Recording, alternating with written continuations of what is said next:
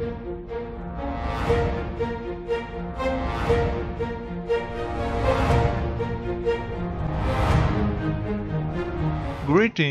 to the third video tutorial.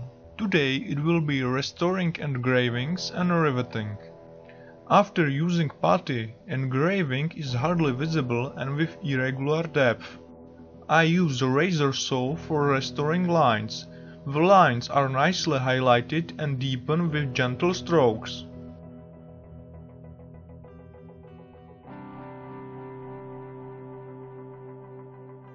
Another option is to use a burren, which is designated for this purpose, but I use it only for finishing the lines. If the line is only covered with surfacer, then there is no problem to engrave by guesstimate. Otherwise, I must use a masking tape that guides me and helps me to keep straight lines.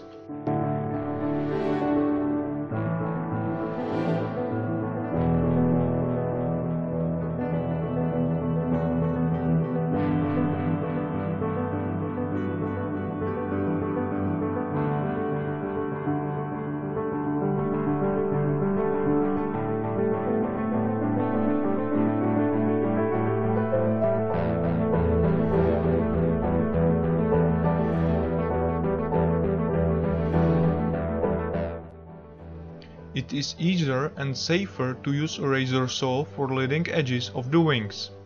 Using burren is not advised, because you must apply too much pressure, and it could rupture the bonded joint.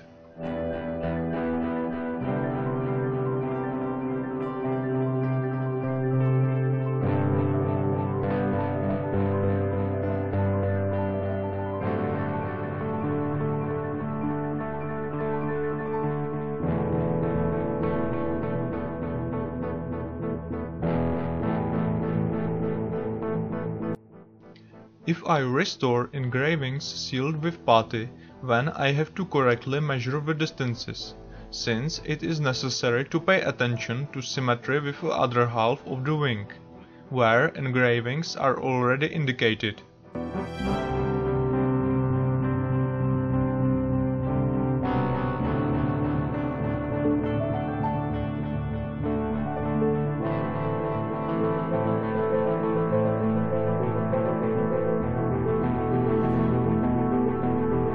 And now riveting. It is important to find good documentation, so-called riveting drawings or simply blueprints. You can find them in the hobby magazines or often on the internet too. And now I will show you how to find some blueprints on the internet. The easiest way is to enter proper keywords into Google and then choose the settings for large size, black and white pictures.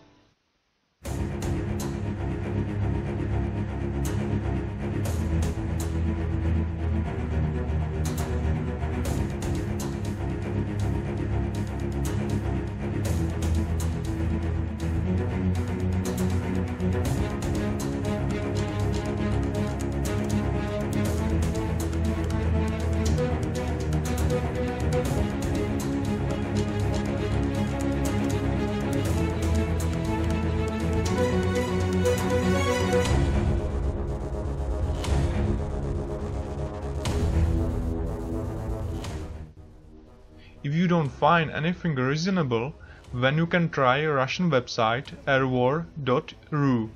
Unfortunately, it is only in Russian language, but you can simply find your model in the following list.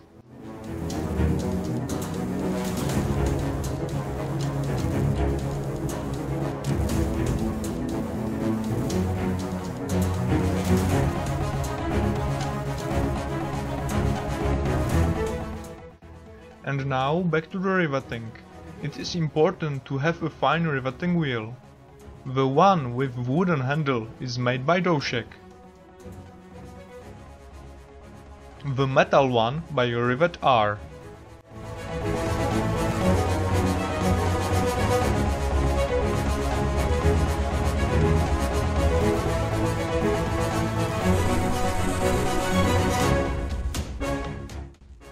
Another option is makeshift riveting wheel made from a cogwheel taken from old watch. I know that some pro hobbyists can make riveting freehand and straight, but I prefer to measure everything with ruler and mark with a pencil. The masking tape will help me again in achieving straight lines. I do not apply too much pressure on the wheel because once again it threatens to rupture the bonded joints. Some hobbyists prefer to make rivets before spraying model with surfacer, but personally I don't like it. I usually clean depressions and impurities with a sandpaper after applying surfacer, so after 1 or 2 layers of surfacer there will be no visible rivets anymore. Therefore, I prefer to create rivets just before the model is ready for painting.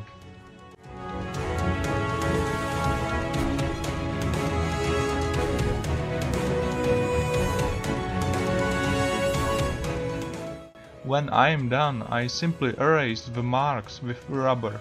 If you push on the rivet wheel too much, you will create protrusions above the aircraft surface, which is not entirely correct. It is suitable to clean them with a sandpaper.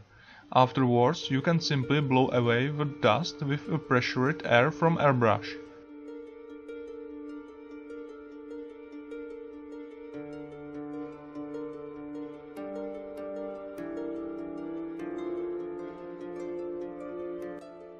I can usually manage to create rivets only on small areas, but I prefer to draw pencil line to keep the right direction anyway.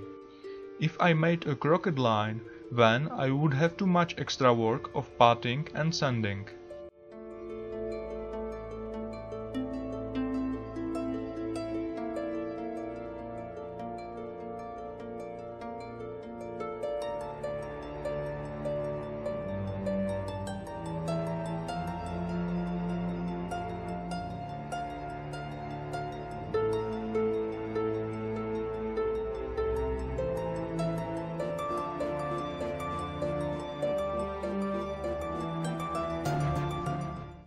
If you still think that riveting is unnecessary, then here is a difference between two wings.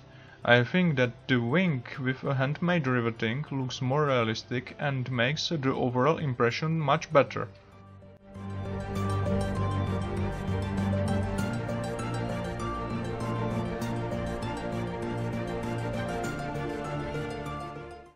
It does not hurt to mark complicated rivet lines with a pencil.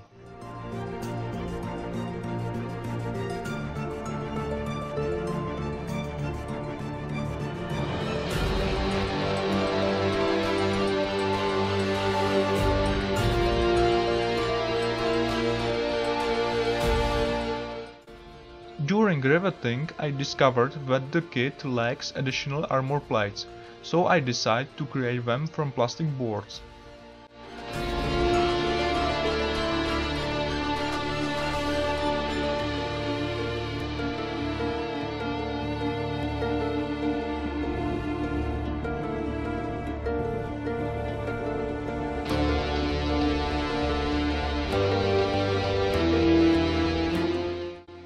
It is very time consuming to create riveting on the whole model, but the result is worth it.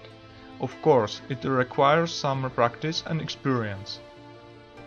Therefore, if you are not satisfied with your work at the first, then don't give up. Next time it will be certainly better and better.